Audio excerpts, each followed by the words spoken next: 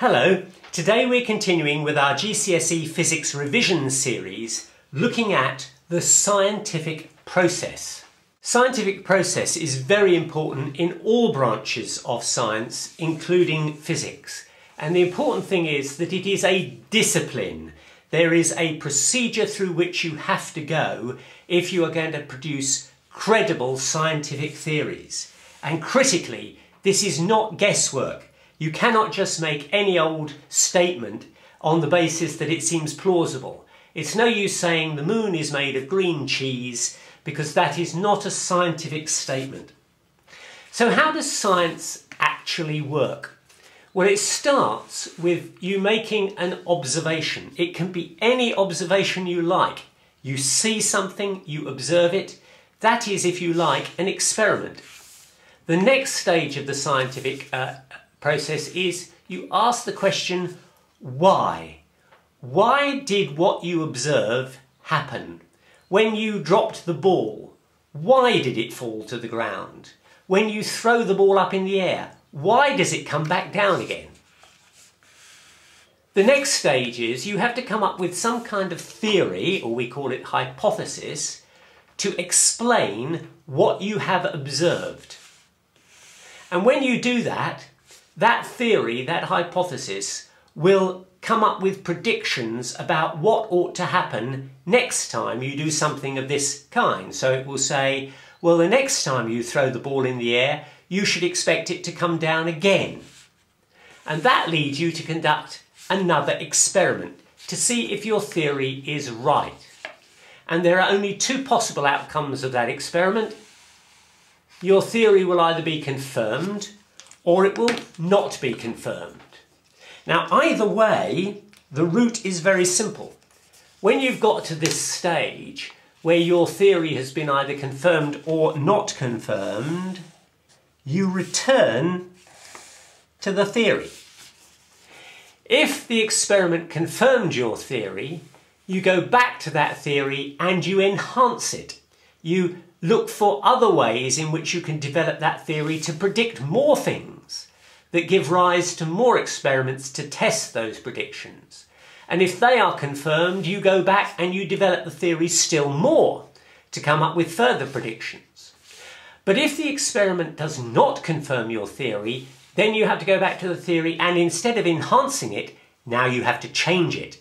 You'll have to change the theory so that you have a new theory with a new prediction and you can test that by way of experiment. And this leads to one very key important thing in science, that is that experiment trumps theory. If the experiment and the theory do not agree, it's the theory that will have to change, provided, and this is the key thing, provided you have taken due care in the conduct of your experiment in the first place, so you can rely on the results you've obtained. If that's the case, if your theory does not accord with the results of that experiment, then however elegant that theory may be, it has to go. So if it's important to take care when you conduct an experiment, what does that mean? It means that the results you get from that experiment must be credible. What does that mean? Firstly, they must be reproducible.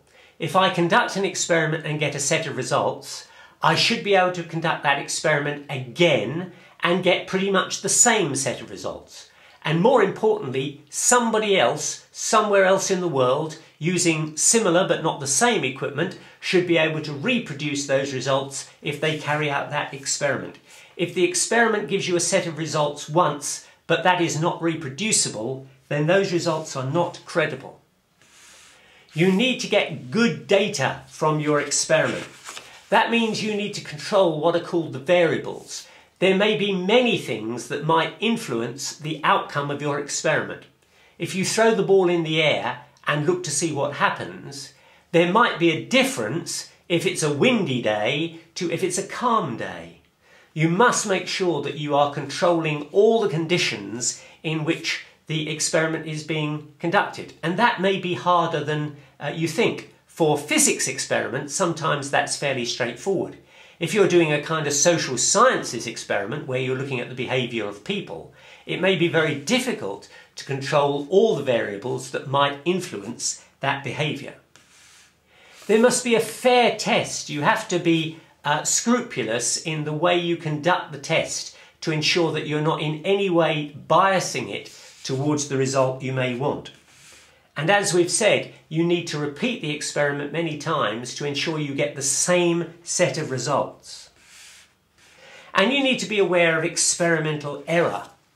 Whenever you conduct an experiment and you make measurements, those measurements are subject to a limit of accuracy. How accurately can you measure the results? And that will determine the extent to which experimental error may impact on the results and thus the results that will be tested against your theory. The conclusions that you draw from the experiment you conduct must be valid. That is to say, beware of coincidences, things that happen coincidentally rather than because of your experimental work. Make sure you're unbiased. A great temptation with experiments is to try to get the results that your theory predicts. You really should not do that. You should conduct the experiment properly and get the results that you get. And if that turns out to show that your theory is wrong, well, then you'll have to go back to the drawing board and change your theory. You should not try to arrange for the experiment to deliver the results you want. One very important lesson here is Newton's laws, actually called Newton's laws. Why were they called Newton's laws? Because when Isaac Newton developed his laws of motion, or indeed his theory of motion, for 200 years, those laws seemed to fit every single occasion. Every single thing was obeyed Newton's laws. And that's why they were given the name laws. It was thought that that was it. That was the complete definition of all there was when you look at motion. But we've now encountered quantum mechanics and relativity, neither of which say that Newton's laws are wrong, but that they are incomplete, that there is something more to it than what Newton himself had identified. So you must never think that any scientific theory is complete and can never be improved upon. That's what people thought about Newton, and yet we now know that there is more to it than his laws. Having conducted the experiment, we get data. We need to organise that data so that it's well presented. There are various ways of doing that. You may present it in a table, or in a graph, or on a bar chart, so that the data is presented in as conducive a way as possible to enable you to draw some kinds of conclusions. But what conclusions are you allowed to draw? Well, this is where the discipline really comes in. First, you may only conclude what the data shows. In particular, be very careful about extrapolation. Let me give you an example of what I mean. If you take, for example, Hooke's law, and you plot the force on a spring against the extension of that spring, you will find data points that look like this. And you might conclude that if you join them all together, you get a straight line, which is perfectly true. That is Hooke's law, where the force is directly proportional to the extension. But you would be quite wrong if you assumed that you could just extrapolate that line and that the force would always be proportional to the extension, because as we know, there comes a point where the spring essentially is distorted and the actual line would look like that. So always beware of extrapolation. Never assume that because there's a straight line here, that there will continue to be a straight line. Also beware of the fact that correlation does not equal cause. Just because two things seem to be together doesn't mean that one causes the other. Suppose, for example, at school, 3 children got the measles and they all happen to have red hair. It would be entirely wrong to conclude that if you have red hair, you will catch the measles. That was just a correlation, a coincidence. That was not a direct result of the experiment.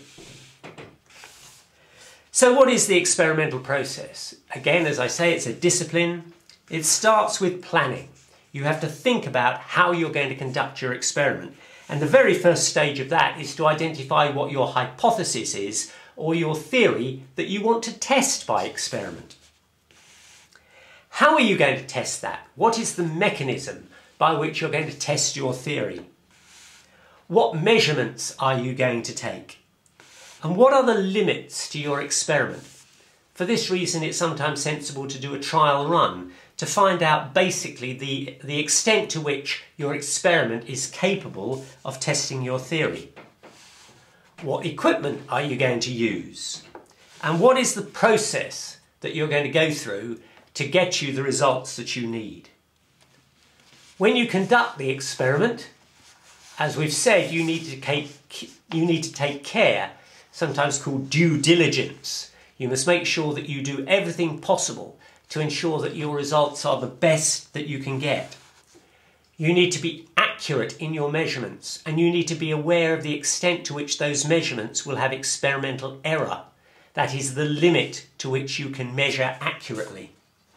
And of course, those experiments always need to be repeatable, so you can be sure that it wasn't a fluke or that something didn't cause something to happen which was a one-off but is not repeatable.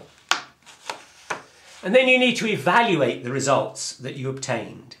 That requires you to present the data both fairly and in a way that is most conducive to seeing what the results are telling you.